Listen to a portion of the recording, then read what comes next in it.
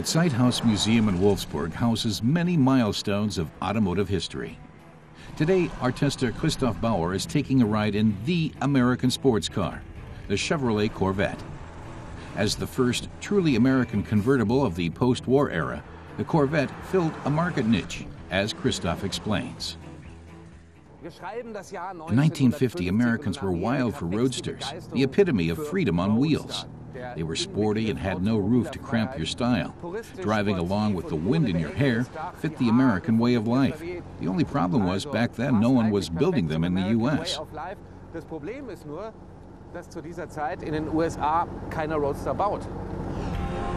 But the Corvette changed all that.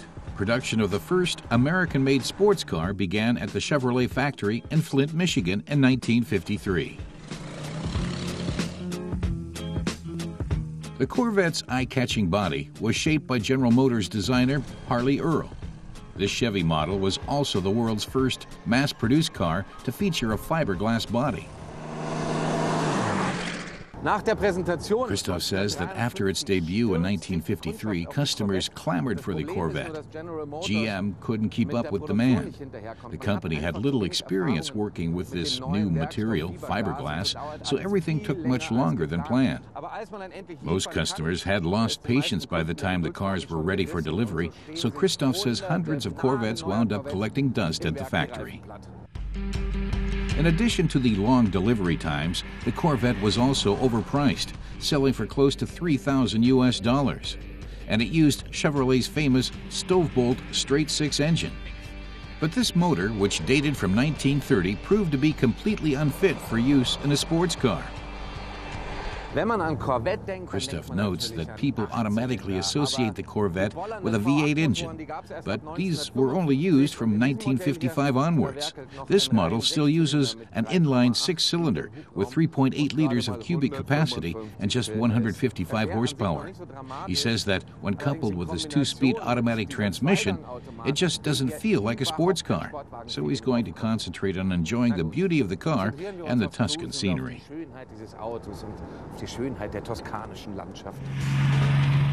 He quickly finds the perfect backdrop, Monte Regione, near the city of Siena. This medieval fortress is a fitting match for a sports car that's also antiquated, at least in technological terms.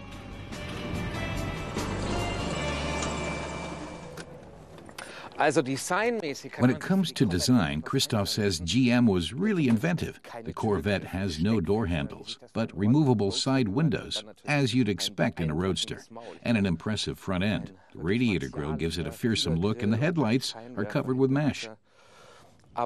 But Christoph says the real coup was the fiberglass body, comprised of 46 parts. With Harley Earl as designer, the end result was a street-legal show car. The tail fins disappeared 2 years later, though, in an attempt to make the Corvette a true roadster, not a cruiser. In the 1950s, American cars were awash in chrome and tail fins. For the most part, the Corvette avoided such excesses.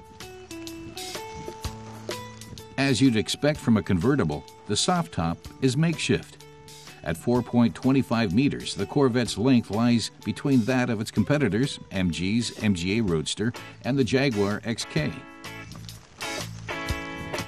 Its pure sports car image doesn't apply to the Corvette's colorful interior.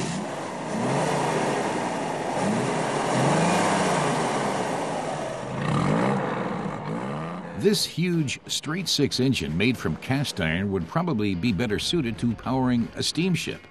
The handling of the first-generation Corvettes left a little to be desired, too. Christoph explains that the name Corvette was taken from a small and highly maneuverable warship. And that borrowed name suits the car to a T, he says, because its capricious handling means drivers have to take great care to stay solid in the turns. Building sophisticated suspensions and refined engines weren't exactly American car makers' strengths in those days. So the first Corvette was neither fast nor much fun to drive. That sounds like it would be the death knell for most convertibles. But Christoph says the Corvette's lovely.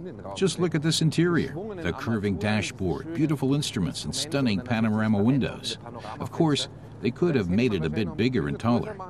If you're over 1.85 meters tall, you look over the windshield and have the wind in your face. Even if the first Corvettes needed some adjustments and fine-tuning, that's all forgotten once you feel the wind in your hair.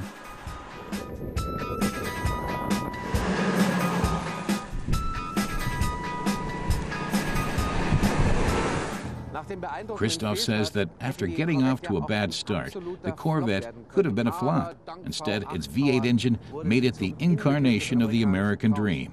And as the first mass-production vehicle to have a fiberglass body, he says the Corvette is a milestone in automotive history. And the Corvette's success story is still going on. Now in its 7th generation, the sports car can easily keep pace with its European counterparts.